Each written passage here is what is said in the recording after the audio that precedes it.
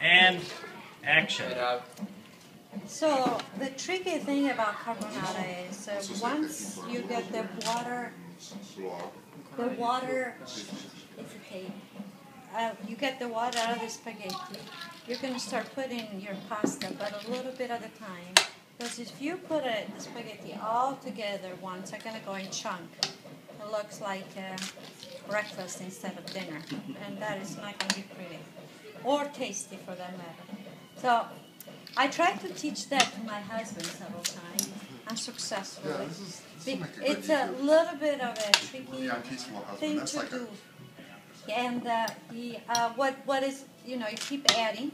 So the heat of the spaghetti, simply cook the eggs.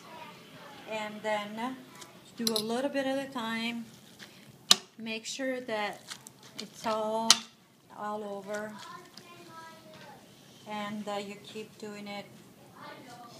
Of course, more pasta you have, more challenging it gets, right? Because you have more to mix together.